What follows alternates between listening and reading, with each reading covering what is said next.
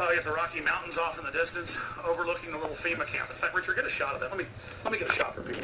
Great job, by the way. Richard's having to light all the equipment. I wonder if the light level's too high. So you can see the Rocky Mountains off there in the distance.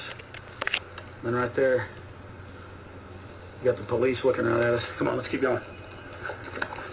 All right, let's go to the other side of the street first. Oh, now we're there. You're getting the call. Are we still live? That wasn't me. Okay, good. Yeah, it was a loop. All right, good. I didn't answer though. All right.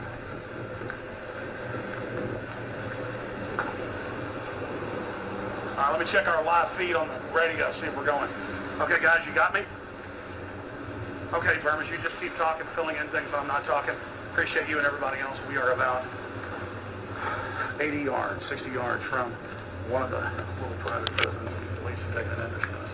So we're going to walk up and talk to him right now. Live, ladies and gentlemen. Okay. Still live?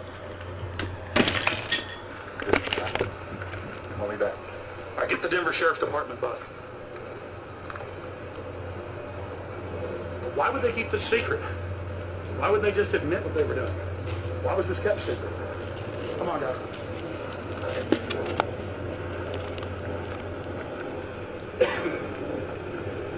Man, it's amazing. Well, at least they're air conditioning the camp. Yeah, they advertised that. They didn't. It wasn't going to be air conditioned before. They also removed the barbed wire and the sign that said electroshock.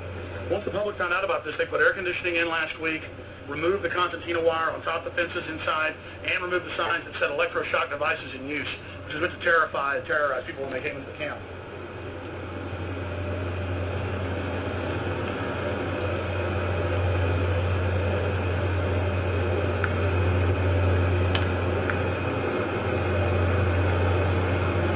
Howdy, officer.